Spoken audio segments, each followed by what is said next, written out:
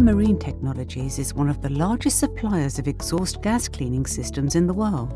Around the globe, authorities are addressing the negative effects from SOx emissions, disrupting the world's ecosystems and affecting human health.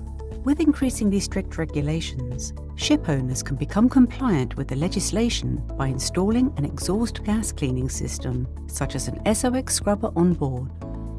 Med de nya internationella svavelregelverken så är att installera en SOx-skrubbers det kostnadseffektivaste sättet för redarna att uppfylla både dagens och framtidens regelverk.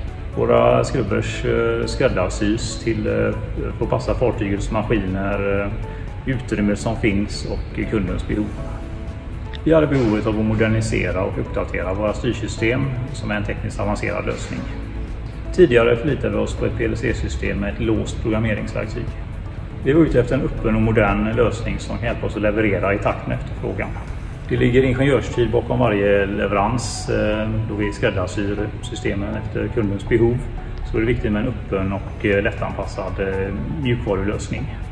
Med lösningen från Beijer Electronics har vi fått den funktionen och prestandan och även de maringodkännanden som vi behöver.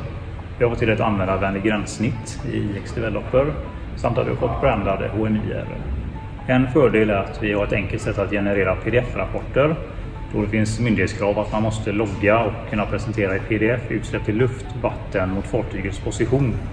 Med en X- styrsystem så kan vi lätt kommunicera 7-10 000 taggar upp till vårt HMI.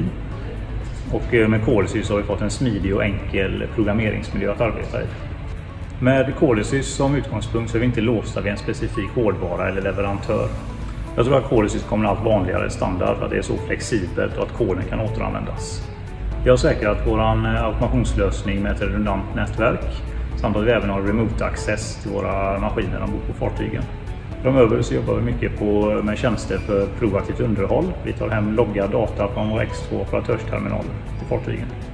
Under hela projektets gång har vi haft nära kontakt med Beijer Electronics och fått support på plats och även haft mycket utbildningar hos Beijer Electronics.